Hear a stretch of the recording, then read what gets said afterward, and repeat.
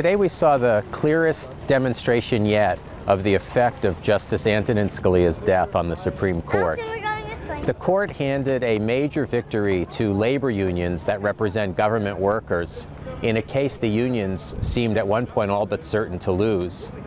The court tied 4-4 in a case that challenged whether unions could collect fees from government workers who don't want to belong to the union but who benefit from things like contract negotiations.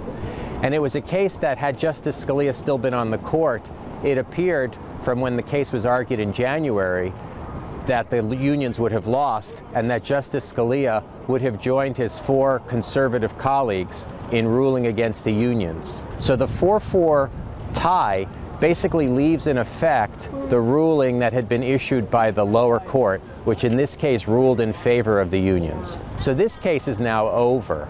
The issue itself is not necessarily over nationwide, and by that I mean that the decision today does not set up a nationwide precedent so that in theory another group of teachers somewhere else could bring a case. It may provide some ammunition to both sides in the fight over choosing a successor to Justice Scalia.